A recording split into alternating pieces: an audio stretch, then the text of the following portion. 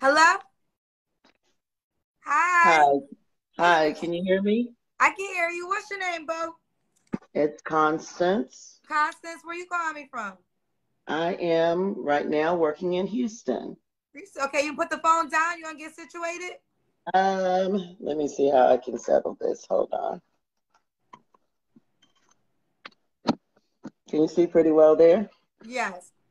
Is Okay, it, you ready? Constance, how I old are you, am. honey? So I am 52. 52. Okay. Where you calling us from? So right now I am working in Houston. Okay. Working in Houston. Constance, 52, working in Houston. What do you do in Houston? What do you do again, baby? So I am an independent claims adjuster. Independent claims adjuster. Yeah. So I'm normally out in the field working. So whenever there's a disaster, then I'm the person that comes and checks your roof, yada, yada, yada. But I decided a few months ago just to work remotely. So that's the reason why I'm here in Houston working remotely. Okay. Do you have any kids, Constance? I have three sons. They are adults. They are 25, 27, and 28. Have you ever been married? Yes. Roy? And my ex-husband and I had the three children. Okay. When did you get divorced? About 20 years ago. Okay, 20 years ago. 20 Hmm. years ago. All right, Constance, 52, Houston, independent contractor, three sons, was once married. I almost said three husbands, child. Not three husbands. When's your birthday zodiac sign? So March the 20th. So I'm a Pisces. I'm on the cusp between Pisces and Aries. All right, boo, what kind of man you looking for? So definitely one that is professional because I'm a professional. I really value education and I also value being able to give back to the community. Okay. So I want someone that's a professional, someone that's hardworking like myself, someone that is well-rounded and has traveled a lot because I travel a lot for my living, um, and someone that is definitely God-fearing Okay. What's some because deal I would breakers?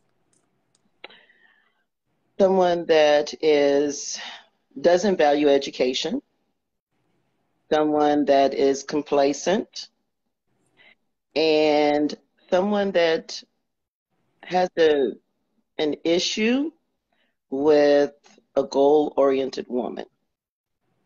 Okay. Does he have to look a certain way? Definitely interested in African American, and I am short, but I like tall men. How short are you? 5'1". How tall you want him to be? I like 6'3" and up. You're 5'1" and you want him to be 6'3"? That's what I'm attracted to. Is that what you normally date? Yes. So what's going on with those men? Just because, I mean, that's what I'm attracted to. I understand. So you say you normally date them, so why hasn't anything progressed? For a variety of reasons. Number one, I've found that in my industry, I travel a lot. So quite often men kind of shy away from women that travel a lot. That's one of the things is the fact that I travel a lot in my industry. And another is sometimes they're a little intimidated by the amount of money that I make. So that's a concern, or that's been a concern or a barrier there. Like my shirt right here, North Pole. So last year I was in Alaska twice working. So to get someone that's willing to travel to the location that I'm working at, that can be difficult. A black man, potentially, yeah. Are you only dating, you Hmm. only date black men? I do. I Now let's do. go to the money part. You said men are intimidated by the amount of money you make. Does the guy got to make a certain amount of money? I would prefer. I And what's do. And the what, reason why is because I believe that you should date within your wage. men don't date within their wage. I think as a woman, and I think it's definitely very different as a woman. if you, because men are trained to be providers. The majority of them are, especially in my age range. So if I'm making 200,000 and you're making 50,000, that's problematic. But if you're married, isn't like everybody's money your money? So I'm definitely very traditional, and I believe that it is the woman's right or role to be the complement and to be the helper. And I want it to be where I don't have a problem working, but if anything happened to me and I'm unable to work, I know that I'm going to be able to live in the same lifestyle.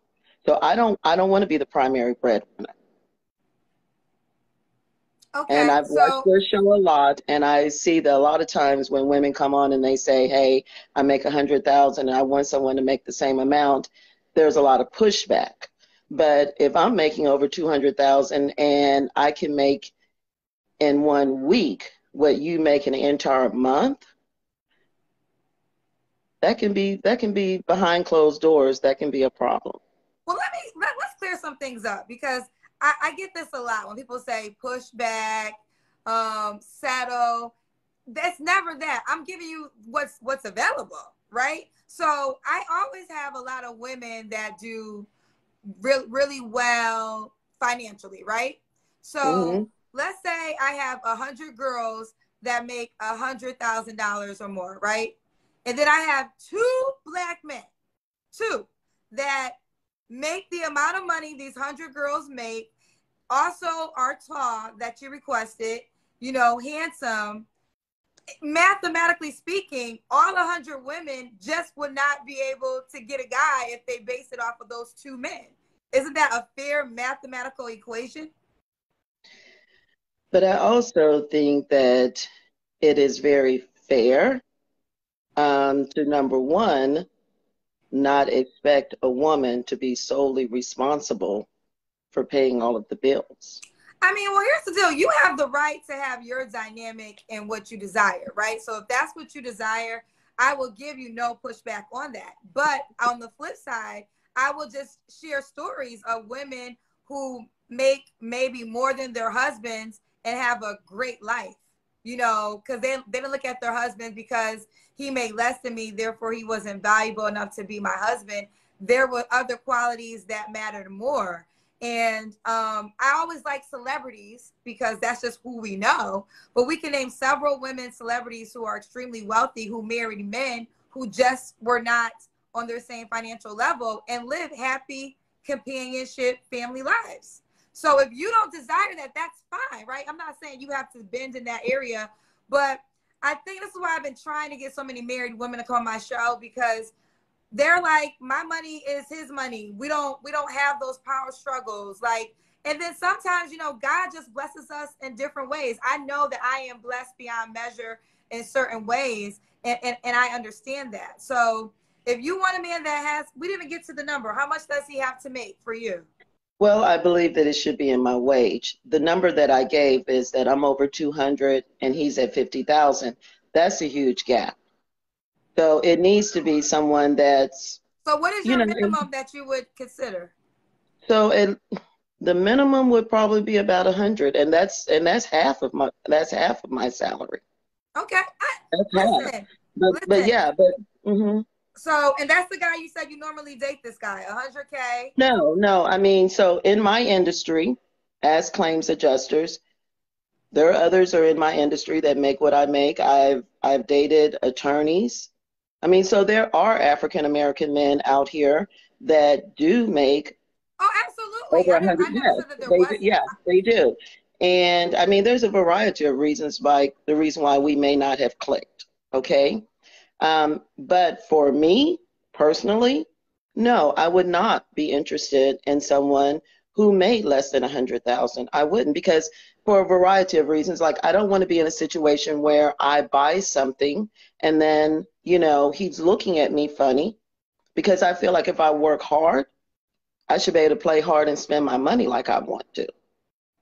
So I Listen, don't, I it's don't your want. life, girlfriend. You can do whatever you want to do, right? I Mhm. guess what we're talking about is you having a partner in life. So my blanket question is this: whenever, because I can tell you are steadfast in your desires, and I'm not going to sway you. Listen, I'm not going to try to sway you. You're 52 years old. You know what you want. You older than me. You know. I guess my question is, if you could not find a guy, do you want to get married again? I do want to get married Okay. again. So yes, and now your so I ex-husband, thought. I just have a curious question. Did your ex-husband meet all these requirements? So my ex-husband was over 20 years ago. So I'm at a different point in my life. So when I met and that's part of the reason why, as you get older, okay, you start realizing what's important to you. And one thing, like I said, is if there's ever a point in my life when I'm not able to work, then I want to make sure that I'm safe and secure. I don't want cars repossessed. I don't want to be evicted. I don't want that struggle life. And like I said, I'm very traditional. I believe that the man is supposed to be the head of the house and the woman is supposed to be the complement. So when I got married, I was in my early 20s, very early 20s. I was a stay-at-home mom, and I was a complement, and I raised my children. Okay, so no, he didn't make 200,000. I didn't make that amount. I went to undergrad. I went to grad. I have my master's. I'm older in life. So what I want is to be equally yoked. And that's not equally yoked if the woman is making considerably more than the man.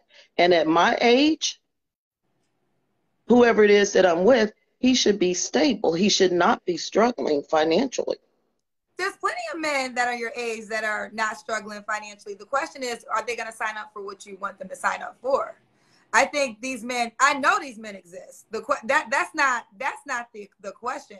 The question is, the man you're describing, is he ready to sign up for what you want him to sign up for? So I say this to say, if you don't get the guy that makes 100K, that's 6'3", if you can't find that person, are you okay with just not getting married again and just living life the way you currently live it? And there's nothing wrong with not being married again. Right. I've been married, okay, and I've had children. Right. So there are women who've never been married before and who've never had children. Absolutely. I've done that. So am I comfortable with my life? Yes, I am. Do I travel? A lot. Yes, I do. Am I able to go out to dinner with men? Yes. Am I able to have sex with men? Yes. And I'm also able to go into my home and close my door and have peace. Okay. So I'm good. Yeah, so I'm good.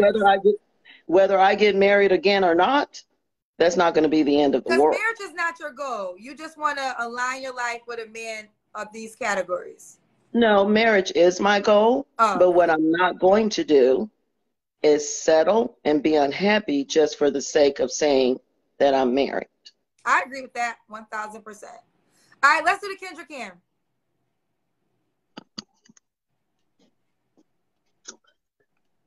Okay. I don't even know. Can you put the phone? You can put the phone down and walk backwards, and then we can see you. Okay. Hold on. I have my computer. I'm working from home, so my computer is my base. Okay. Okay. We see you, bro. Oh, you got a booty. I have. Wait, turn back around. You don't got to keep it in our face. And I have a chest, too. Oh, yes, she got a booty and a chest. And a chest. Right. So, Constance, you was once married. When'd you get divorced again? I don't remember. Okay, so it was a long time ago. Like about maybe 16 years ago. 16, okay, wait, not 16, about 18 years ago. I don't remember. Okay. It's a long time. Okay. When was your last relationship? Like actual relationship? During the time of COVID, so it was like 2020, about a couple years ago. Okay, you don't have to answer, but when was the last time you was intimate with someone? You don't have to answer. I guess, do you want to answer? You laughing like you want to tell me something. Oh, I'm a Pisces, so I guess I won't answer. Okay. Why do you think you're single, Constance? Well, like I said, because number one, because I travel a lot and just spent a lot of time with my children and spent a lot of time developing my career. So I guess I'm at a point right now where I'm like, okay, I am where I'm, my kids are grown, they're stable, and I'm where I want to be career-wise. Okay. So, And then why would a guy be lucky to be with you? well, I mean, if he's the right one, he would know, number one, that I bring the qualities to the table that a wife is supposed to bring, as far as what Proverbs says that a wife is supposed to bring, as far as being nurturing, being resourceful, knowing how to cook, clean, manage a home. I bring that.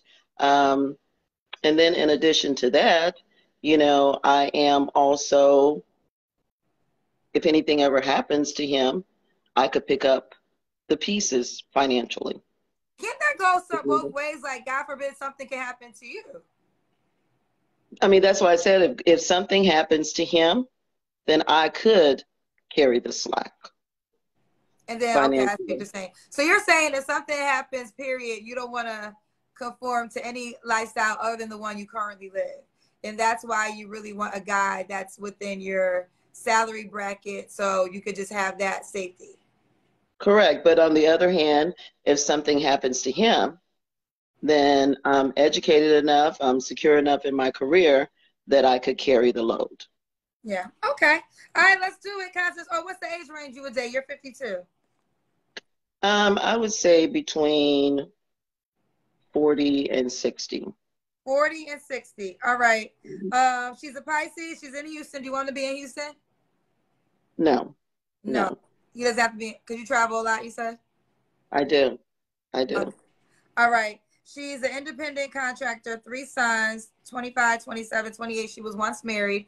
All of her sons are by your ex-husband, correct? Correct. Okay. She last week she was 2020. All right, let's do it. And then okay, must-haves. Are these must-haves or non-negotiables? You correct me. He must be over 6 feet. Yeah, he must be over 6 feet. He must be over 6 feet. I prefer 6'3" and taller. Her preference really is 6'3". She will settle for 6 feet. And you say you normally date the 6 feet, 100K guy, right? Yes. And what was the reason again why you guys don't go the distance? I mean, for a variety of reasons. I mean, everyone doesn't. I believe as a Pisces that you need to find someone that you're definitely compatible with. So I want someone that we mesh. You meet them and some of them are spiritual or they're agnostic and I'm religious, or they have an addiction and I'm not interested in that. So it's a whole screening process. Or like I said, they are just not comfortable with a woman that travels. Yeah. The one you broke up with the person, you said your last relationship was 2020, right? Right. How long were you guys together for? About 9 months. And And he was recently widowed. He was an educator, and he was, I guess he hadn't completely gotten over, which is understandable, the death of his wife. And he was 6'3" and made over 100K? He was 6, and between being an educator and the other job he had, yes, he hit right at 100. Gotcha. Okay. Well, listen, girl. Listen, I want to keep me updated. I want to see how it goes. Give them your Facebook page, honey. It's Constance Love. Constance Love. She's in Houston. You don't have to be in Houston. She likes to travel. 52. She'll date between 40 to 60. All right, boo. Thank you for coming on the Pop-Up Morning After Show. All right. Thank you. Bye, baby.